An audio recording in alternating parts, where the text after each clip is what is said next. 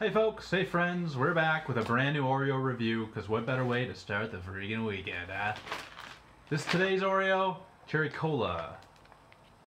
As you can see, this is part of their My Oreo Creation, hashtag My Oreo Creation contest. I made some submissions, but none of them got accepted. They got these trash piles: kettle corn, Cherry Cola, Pina Colada. Blech. Now this one is intriguing more so than the other two, I think. I like cherry flavored things.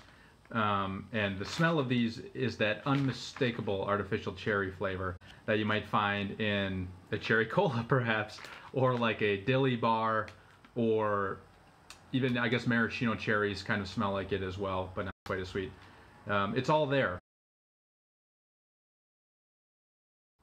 Yep, the smell is there. It's also a very pretty looking cookie. That red and white swirl with the black plays well. Let's taste it. Cheers.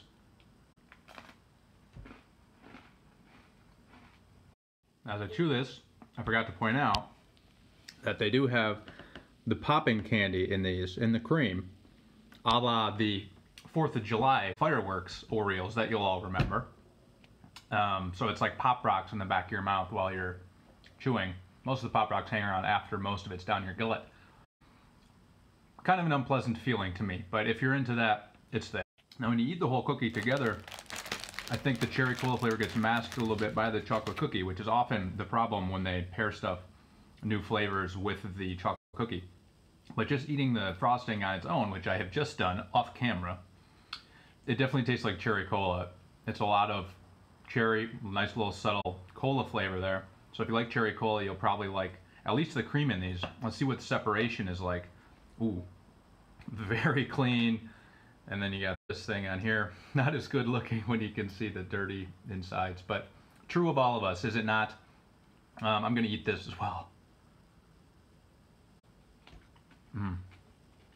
All flavors not too bad. And now, because I'm creatively bankrupt, I want to introduce a new segment to the show where I try to find something that goes well with this cookie. Now, I mentioned maraschino cherries at the top of the show, so I thought it'd be interesting to try a maraschino cherry alongside this artificially flavored cherry cola cookie. Now, I did not have any maraschino cherries, but I do have olives from Trader Joe's. So let's pair it up, see what we find. Cheers.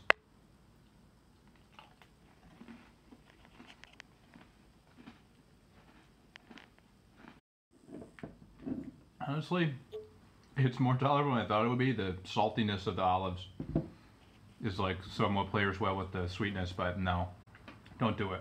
0 out of 10 for the pairing. Don't. So overall, not a bad attempt for the hashtag My Oreo Creation. Be sure to sound off on social when you tried it as well.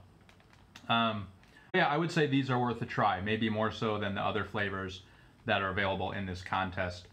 So give it a try. Never eat olives. Have a great weekend, man.